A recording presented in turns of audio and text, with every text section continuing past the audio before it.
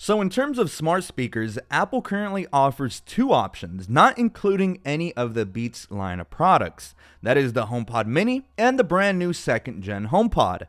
With a massive price disparity between the two, many consumers will inevitably have a ton of questions. Why such a massive difference in price in the first place? With one coming in at just $99 and the other at $299, it could get confusing trying to decide which one is the right fit for you. Well, no worries, you've come to the right place. I've had a couple of weeks now with the new HomePod 2nd gen, and for the most part, it's very similar to the 1st gen HomePod, but there's no denying that audio-wise, the full-size 2nd gen HomePod sounds insanely better than the more diminutive Mini. Perhaps you're in the market for one of these, and I hope this video can serve as a useful guide for any of those in the market for a brand new Apple smart speaker. Before we begin, I want to invite everyone watching to subscribe to my channel if you haven't already. We have a ton of informative and fun content here on my channel, ranging from battery drain tests, performance tests, head-to-head comparisons, band reviews, lots of unboxings, and so much more. Also, towards the end of the video, I'll have a speaker test so you can listen to both HomePods head-to-head. Although I will say, nothing beats listening to these speakers in person. Hearing a speaker through a video only gives you a rough idea, but I'll do my best in showcasing their differences as well as going over pricing, availability, and features. And so now that the introductions are out of the way, let's go ahead and get started by rolling that intro.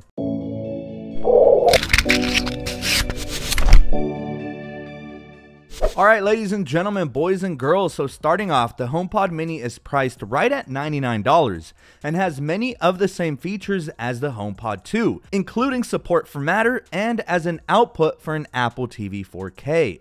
However, audio isn't nearly as immersive as the larger HomePod, but it does offer a wider array of color options for those individuals who want a colorful and vibrant smart speaker. In fact, aside from the standard white and space gray options, the HomePod Mini also comes in your choice of blue, yellow, and orange, while the HomePod 2 only comes in white and midnight, which is basically like space gray with a tiny hint of blue in there. While on the topic of the HomePod 2, it is priced much higher, like I mentioned, coming in at $299 and is actually down $50 from when the OG HomePod initially was released. I know, totally insane. Especially in this economy with record inflation, Apple actually slashed the price, which just goes to show that probably the HomePod being priced at $349 on the original HomePod maybe led to very poor sales. But the HomePod 2 excels in audio quality, that's for sure. And best yet, it can adapt its audio profile automatically to the room it's in, a feature that the Mini does not have. So alright, let's start off with going into a deeper dive at their similarities and differences, and then conclude with the audio test. So again, having the HomePod Mini right under the magical $100 price point is very effective. It's a psychological and marketing trick Apple does so that your brain sees it as a much better price point versus $100, even though it's literally just $1 apart. Insane, but an effective tactic, literally. That price puts the HomePod Mini in the ballpark of Google's Nest Audio as well as the Amazon Echo, which happens to also have a spherical design like the HomePod Mini. And for the regular HomePod 2, I understand $299 is a tough pill to swallow. However, as you'll see later, in my opinion, the $299 price tag is justified based off how impeccable the audio quality is on this thing. The only massive downside to both, in my opinion, is that there is absolutely no way to have a wireless HomePod, at least not yet. It must always be hooked up to power and cannot be transported onto a beach or something, which is a huge bummer and one of many instances where a wireless speaker could come in handy. Now, at only 3.3 inches tall, the HomePod Mini is under half the size of the 6.6 inch tall HomePod 2. Not only is it shorter, but its overall footprint is a lot smaller, making it more capable of being placed anywhere around your house or office. The HomePod Mini almost looks like a fabric covered pool ball that's colored to your liking. I quite like it, and the Mini is also very palmable, so for its size, it actually puts out some decent volume. There are a few design cues the Mini took from the larger sized HomePod, mainly the small touchscreen on the top of the device that is pretty straightforward. It sadly doesn't show you any pertinent information, like the weather or visibly displaying your volume levels, but it does serve a good purpose. You can raise or lower the volume straight off the HomePod mini instead of using your voice. You can also long press on it to summon Siri, and it has this very mesmerizing color swirl that is easy to get lost in the sauce with, so do be careful. But aside from their similar mesh exterior, the major differences are found on the inside. The HomePod mini's volume gets pretty loud, but nowhere near as loud as the full-size one, which can easily fill an entire living room with tremendous and concise audio, not to mention that bass though. With only a single full-range driver and dual passive radiators, as well as 2 tweeters, the HomePod mini has technically less physical audio tech than the full-size HomePod 2. In contrast, the full-size HomePod comes equipped with a dedicated high excursion woofer with custom amplifier and 5 tweeters. This isn't rocket science. The full-size HomePod simply has more room to fit in a lot more tech, and this can easily be seen or heard when comparing the two. And like I mentioned at the beginning, one of the main features that differentiates the full-size HomePod versus the mini is in its ability to configure its sound output on the fly automatically with no input needed by the user. This is that audio beamforming technology that only comes on the HomePod 2, so that no matter where you place it, it can tell where walls are and configure its sound profile accordingly to ensure you get the best sound out of it regardless of where you position it. It isn't all doom and gloom for the mini though. It does have Apple's S5 chip that allows it to use computational audio to better balance sound output at different volumes. And due to both of their designs, it means you get 360-degree sound versus it just blasting it in a singular direction. Both the mini and the full-size HomePod 2 have 4 microphones, useful for beckoning Siri for useful commands.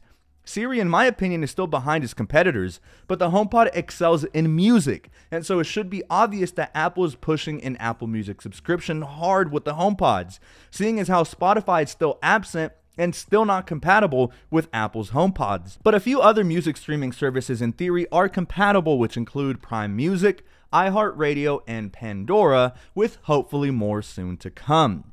You can also use 1 or 2 speakers to create a stereo pair, and you can use both speakers as an audio output for your Apple TV 4K setup. Yet another way that Apple integrates all of their products together into its ecosystem. But only the HomePod 2 supports Dolby Atmos, which allows the bigger full-size HomePod to provide spatial audio. One of my all-time favorite features of both speakers is the ability to hand off music playing on your iPhone without relying on Bluetooth pairing. It's really simple. If you're playing a song on Apple Music straight off your iPhone speakers, you can easily place it near your HomePod, and it only takes about a second for it to hand it off. And then it will start playing on the HomePod speaker. It also works in reverse, meaning as you head out to the store to buy some Takis or hot Cheetos, you can get your iPhone close to the HomePod and the audio playback will get picked up by your iPhone. It's almost like magic.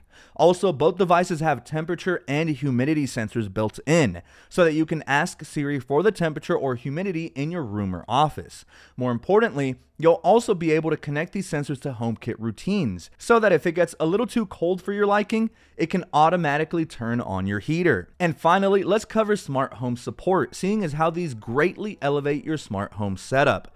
Both the HomePod 2nd Gen and the HomePod Mini support Thread and Matter, a new smart home networking protocol which lets you connect low-power devices such as smart locks. Right now in early 2023, there are only a handful of Matter-enabled smart devices, but given a few years, the amount of Matter-enabled smart devices is sure to increase sharply. Alright, so now let's head over into our speaker test at varying volume levels to give you a broader range of the versatility of these speakers.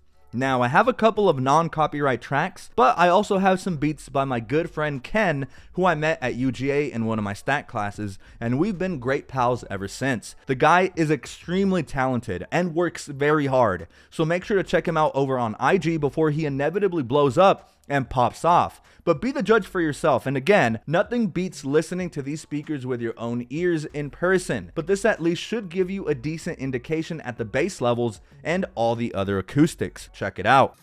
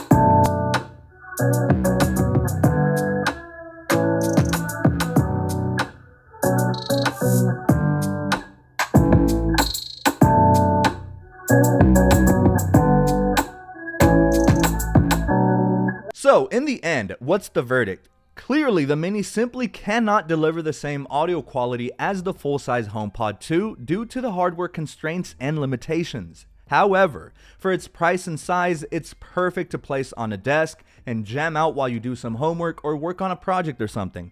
And at $99, it's a great addition to your Apple ecosystem and makes a stellar smart speaker even though Siri lags behind its rivals, given the humidity and temperature sensor found on both models, which do prove to be really useful.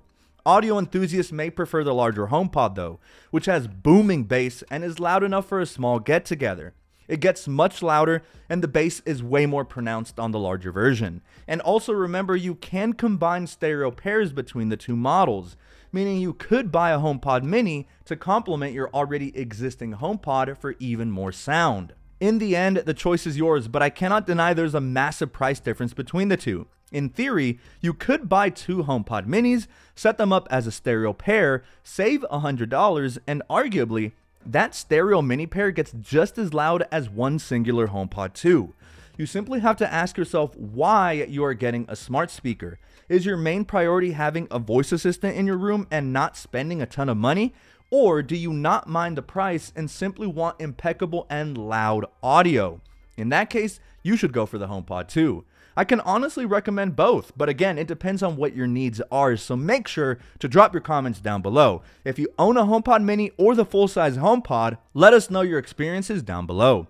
I'm clocking out for now, guys, but as always, take care, make sure you stay hydrated, and I cannot wait to catch you all in my next video.